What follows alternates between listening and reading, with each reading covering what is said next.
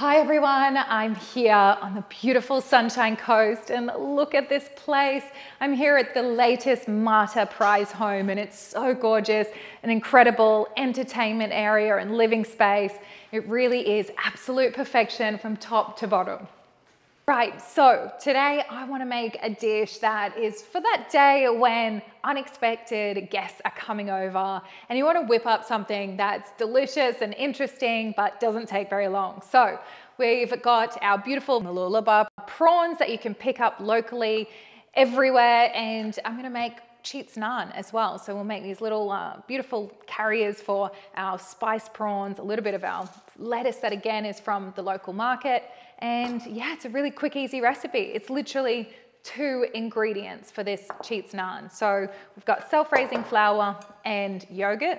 And again, it's that beautiful local yogurt. It's creamy, it's incredible.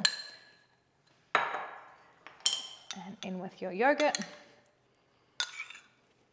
And you can just add in a little dash of water and then that dough is ready. So we want to give it a quick knead.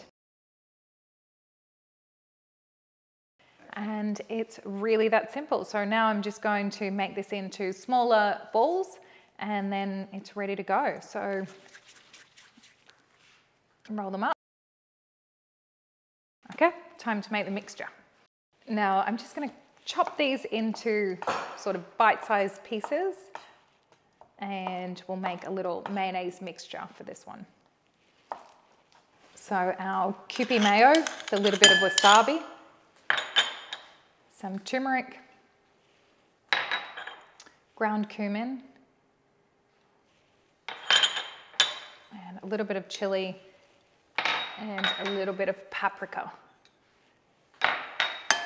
Some salt and pepper. We'll add citrus at the end so we can get that balance right. Mix that one together. So in with your prawns, and it's really that simple.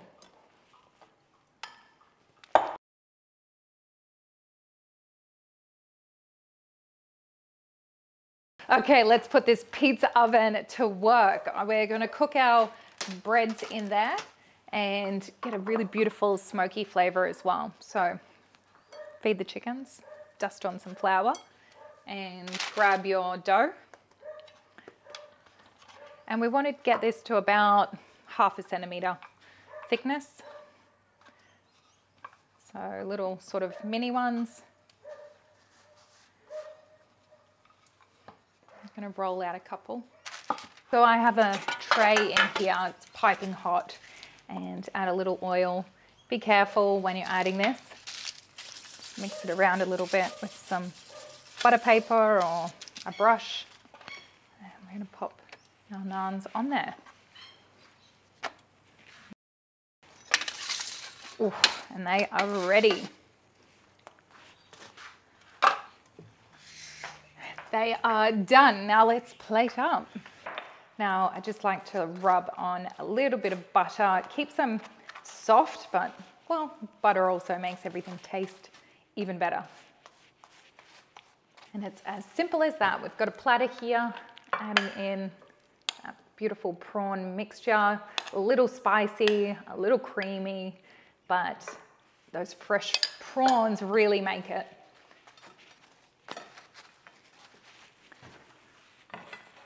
Naan, and then this beautiful lettuce from the local farmers market. It's crisp, it's fresh, and doesn't that look great?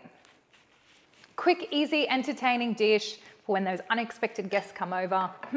But the hard decision for the day, where shall we eat this? Let's go for a walk.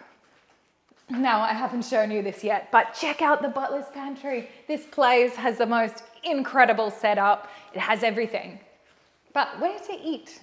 I think the beautiful dining table is amazing, but a bit too formal for this dish. So I think we should head outside. I just love it out here. This entertaining area has so many spots for, you know, feeling cozy at the moment. We've got such a nice spot here. I still have the fire going on in the background from the pizza oven.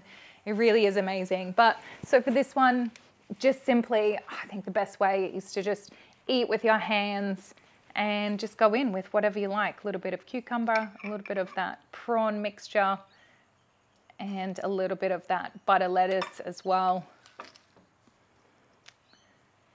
And little morsels of deliciousness.